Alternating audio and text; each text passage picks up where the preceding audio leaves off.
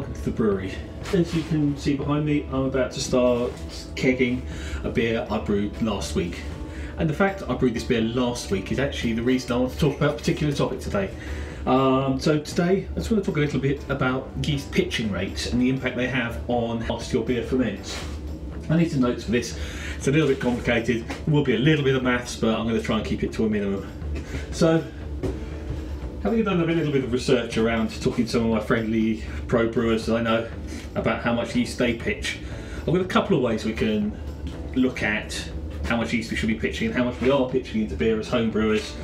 So, the more complicated way of looking at it is the number of million cells per milliliter we're adding into the yeast, into the wort. So, in this case, we're looking at ale fermentations only. I'm not thinking about lagers or anything complicated by that. And beer's probably below, up to about 1060 something, somewhere around that region. So the Imperial Yeast site says you should be pitching 11 million cells per milliliter, whatever you're doing.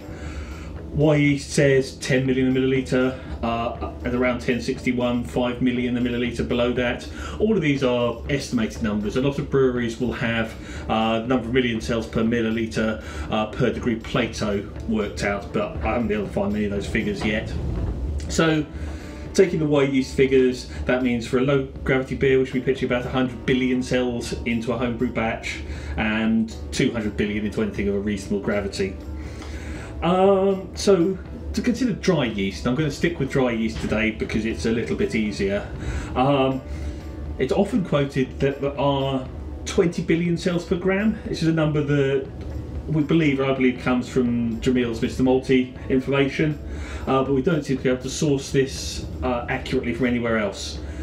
Some evidence seems to suggest that there's between 8 and 18 billion cells per gram, averaging about 10 for some microbiological research. And if you look at the Lalamon website, they claim 6 billion a gram. Now, the assumptions we make as homebrewers seem to have come off the Mr. Multi figures, off Jamil's figures, that an 11 gram sachet gives us over 200 billion cells, which is plenty.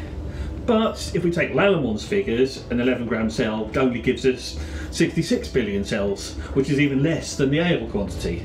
And given the experimental, maybe it gives us 100 billion, which is a low gravity figure, might be okay, probably is why it works for everybody. But I also thought we'd take this the other way around. So having talked to some pro brewers, the ones running on 5-barrel kits tend to use a 500 gram packet of dry yeast per batch in a 5-barrel system in normal circumstances, and this works out to about 0.73 grams of dry yeast per litre. On a homebrew scale, an 11 gram batch works out to about 0.52 grams per litre, so we are pitching considerably less. Obviously there's a lot of assumptions here. It's about 40% less, but there's a lot of assumptions here. So what did I do with this beer and the two previous ones? Well, rather than pitching one sachet of yeast, I pitched two. This takes me to about 1 gram per litre. In fact, just slightly over 1 gram per litre of dry yeast in my batch, which once again is about 40% more than most professional brewers use. And what's happened? Well, the fermentations have got really fast. The last 3 batches have all fermented out in approximately a week. This one is particularly exceptional in that it's fermented out in just under a week to 1.002. Yeah, to a very low gravity, much lower than I was expecting, and I'm slightly concerned that I may now be massively over pitching. But I think it's interesting the fact that the amount of yeast has so much impact on your speed of fermentation, and it might be something for people to try. Give it a go, see if it works for you.